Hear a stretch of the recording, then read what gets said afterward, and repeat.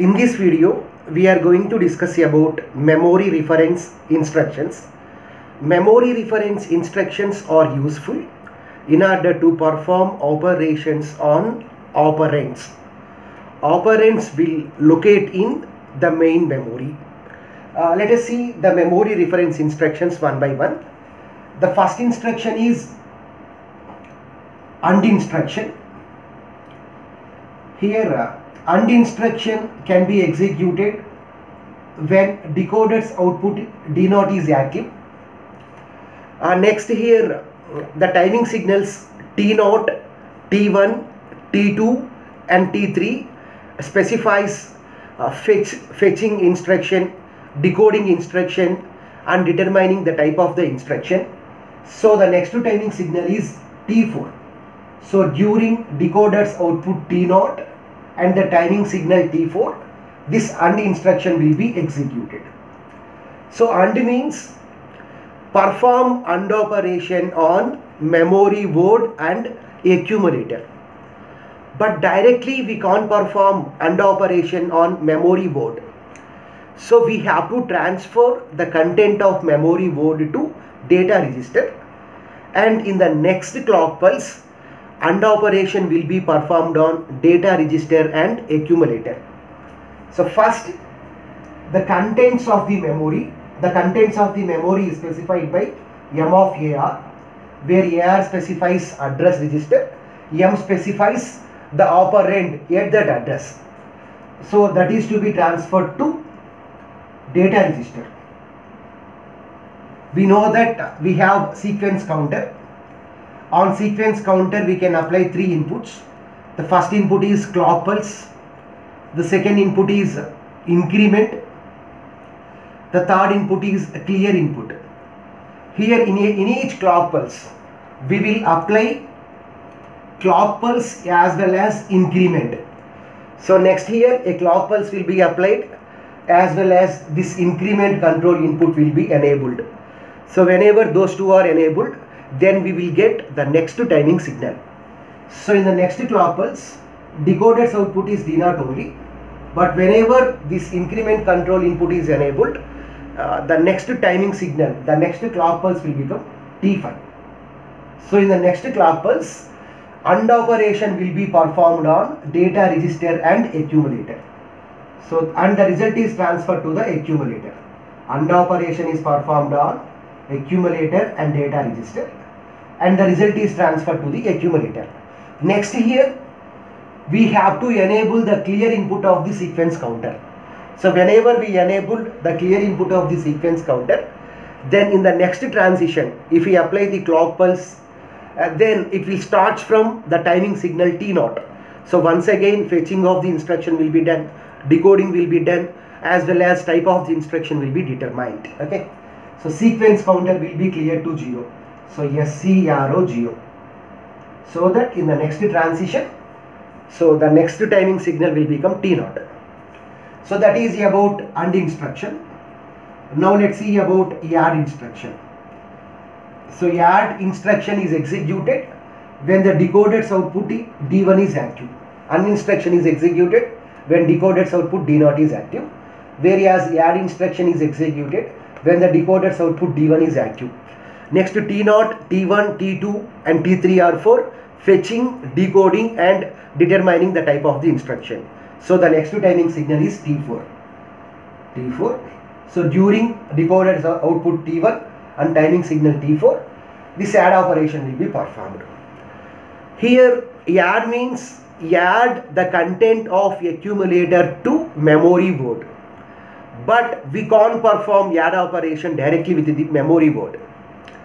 So we need to, why? Because here we have adder and logic circuit as well as accumulator.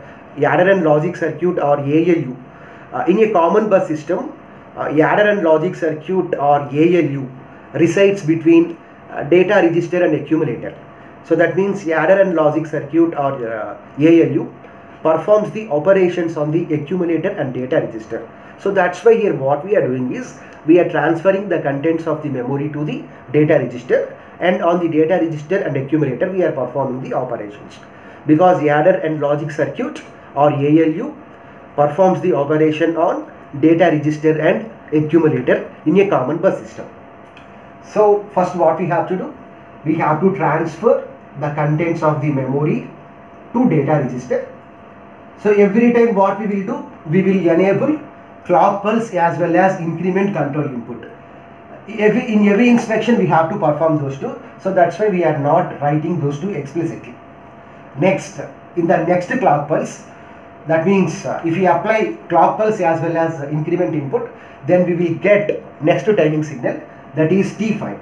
So during decoder's output T1 and timing signal T5. So what we have to do, add operation should be performed on data register and accumulator, and the content will be transferred to the accumulator. So add operation is performed on accumulator and data register, and the content is transferred to the accumulator. And if there is any output carry, C out, if there is any output carry, that output carry will be transferred to a flip-flop called E. E stands for extended flip-flop. Next, after that we have to clear the sequence counter. So that means we have to enable the clear input of the sequence counter, so that in the next transition, in the next clock pulse, again the timing signal will start from T0. So first decoding will be done, fetching will be done, decoding will be done, like that the process will continue. Now let's see about LDA. LDA stands for load memory word to accumulator. Load memory word to accumulator. But from the bus there is no connection to the accumulator. Bus output doesn't connect to the input of the accumulator. So that's why we have to transfer memory word content to data register, and from the data register we can transfer the content to the accumulator. Okay.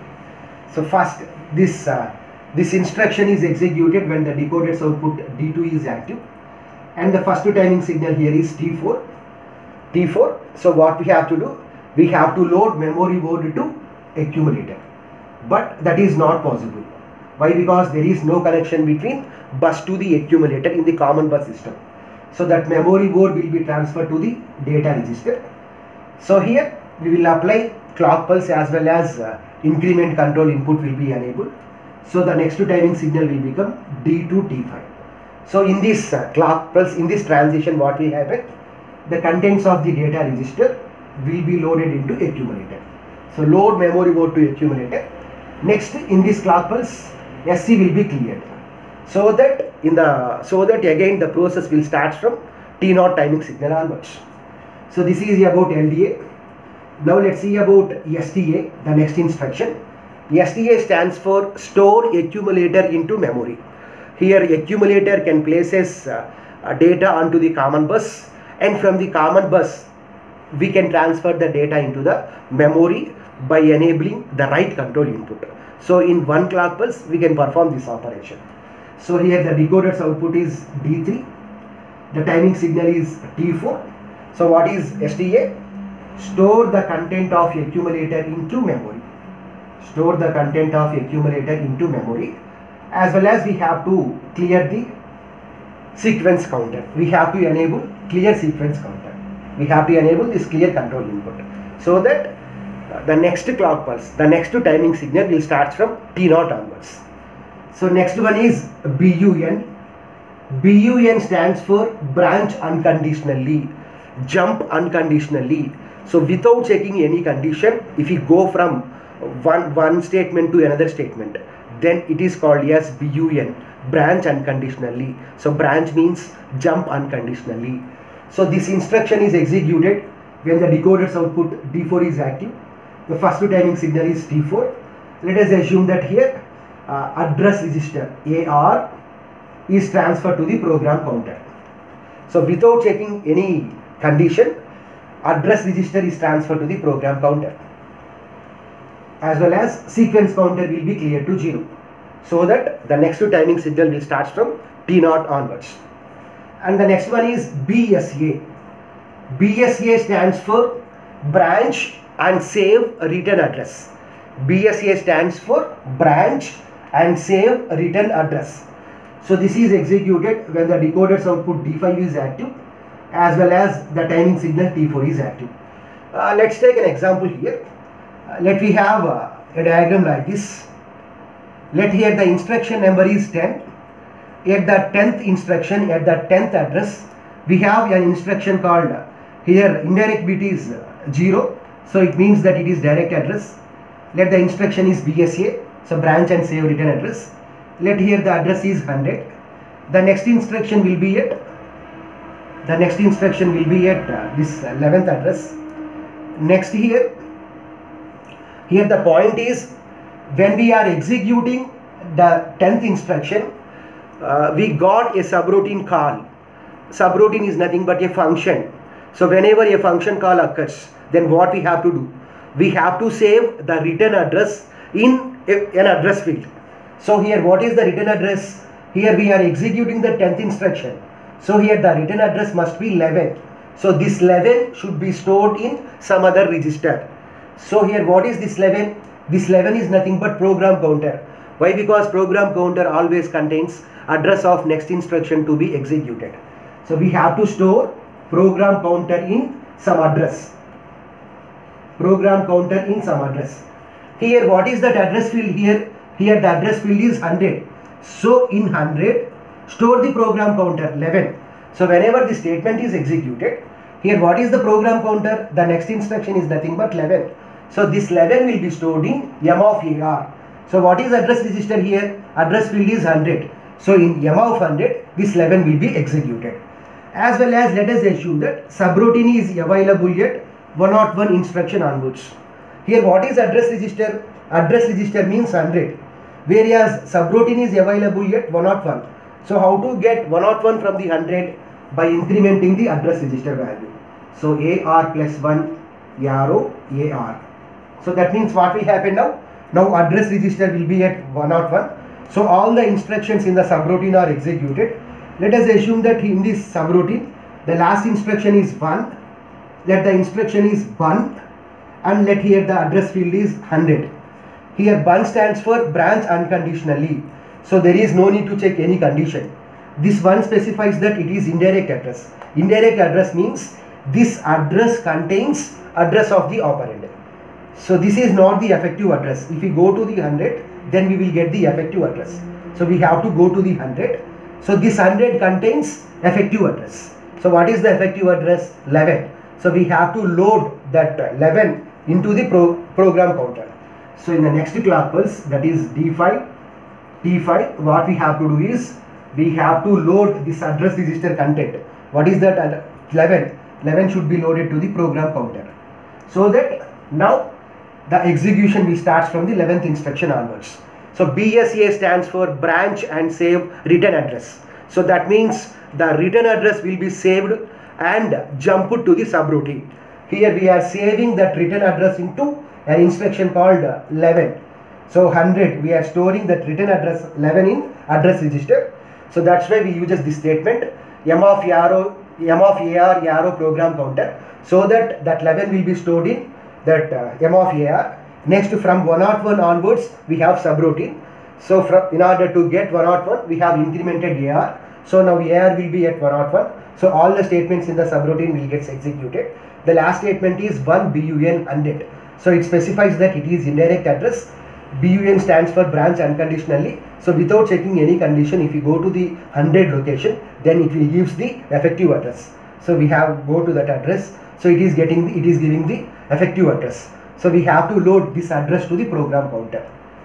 Address is loaded to the program counter. Here we have to clear the selection input, so that if we apply the clock pulse as well as enable the increment control input of the sequence counter, then the next timing signal will become T0.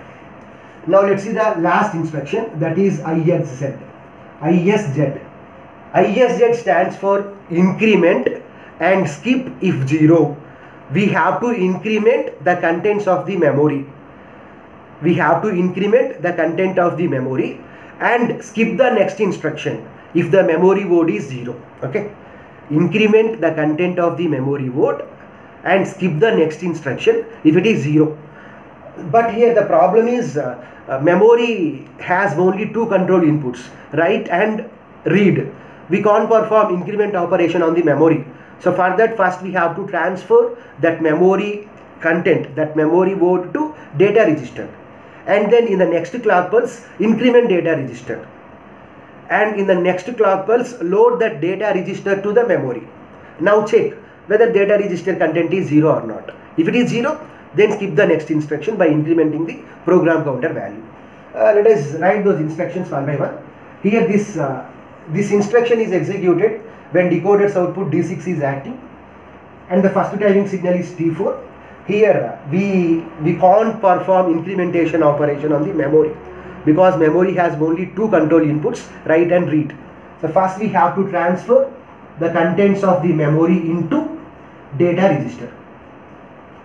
Next, these two control inputs will be enabled, so we will get the next timing signal D6 T5. So in this clock pulse, what we have to do is just increment control input, enable increment control input of the data register. Why? Because data register has increment control input also. Data register contains load input, clear input and increment control input. Next, these two will be applied, clock pulse as well as increment. Next, we will get the next timing signal D6 T6. So in this, load that data register content into the memory. So now what is happening? We have incremented the contents of the memory. We have incremented the content of the memory. So next what we have to do? We have to check whether it contains 0 or not. So directly write the instruction. If dr is equal to 0. So this is nothing but assignment operator only. This is not a programming language. For equality we use for checking the condition. Here we use single is equal to, there is no problem. Here skipping is nothing but don't execute the next instruction. So increment the program counter. So if you increment the program counter, then the next instruction won't execute. Okay. So if dr is equal to 0, that means after incrementation is done, skip if it is 0. So if dr is equal to 0, then skip the next instruction. So how we are skipping the next instruction? By incrementing the program counter value, as well as SC arrow 0, so that sequence counter will be cleared. So this is about memory reference instructions. In the next video we will discuss about register reference instructions.